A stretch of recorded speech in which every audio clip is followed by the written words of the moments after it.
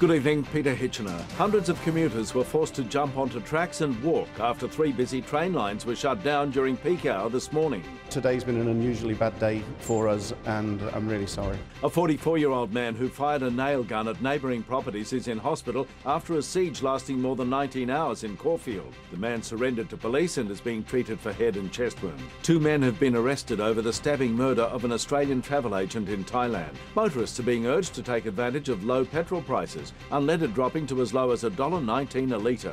Bottom line is, if you're looking to fill up in the next couple of days, because it's the cheapest fuel you're going to have on offer for another fortnight. There's been more turmoil at The Age, its editor-in-chief Paul Ramage resigning today.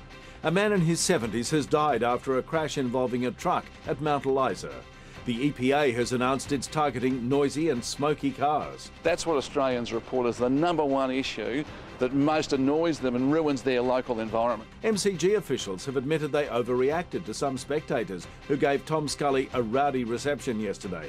Melbourne's paid a huge price for Sunday's win over Greater Western Sydney, losing star recruit Mitch Clark for the rest of the season with a broken foot. And a new footbridge connecting Amy Park with the MCG will be named after our first Olympian, Edwin Flack. Tomorrow, a top of 13, it's 9 at the moment. See it first on 9 News with Peter Hitchener tomorrow at 6.